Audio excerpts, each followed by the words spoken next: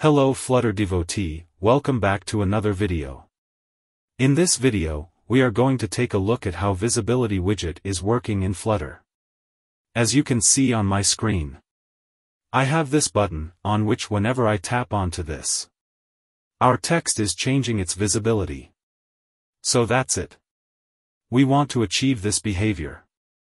And if you want to follow the written tutorial, then, you can check out this article.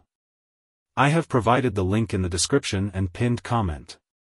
You can find all the code in this article, and if you want more such video then please subscribe to our channel. So let's move to our video. So here I'm having this hide my widget class. And I have called this class, from my app class. Okay, and inside hide my widget state, having an empty scaffold. And in scaffold first we want app bar. So here I'm creating an app bar. And inside app bar give it a title. As visible text. And let me correct the spelling of it. After this come to the body part of scaffold. Now, here create center widget. And inside center widget give it a column widget. And inside column we want our items to be aligned center. So I have given main axis alignment as center. Okay, now let's create an elevated button, on which whenever we will tap the visibility of our text will change. And now for the child part, let's again give it a text widget. And right here toggle text visibility. And yeah, that's it for this part. Now let's come to this on pressed callback. And in this section, we need to change the visibility of our text.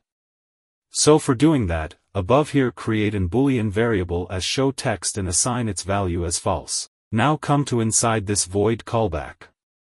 And here we want to change the value of show text. Because, when its value is true then our text will be visible. And if it is false, then our text will not be visible. So here make use of set state and inside it, we just need to reverse its value. Show I've reversed this show text value. Now here add a condition. If show text is true then we will show our this text widget.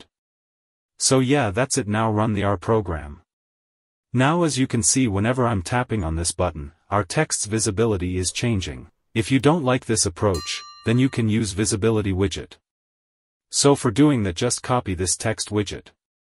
And remove this condition line, and here write visibility and, for its child widget just paste this text widget. And now for visible section just pass the show text value. And that's it. Now run the program again, and as you can see the visibility of our text widget is changing.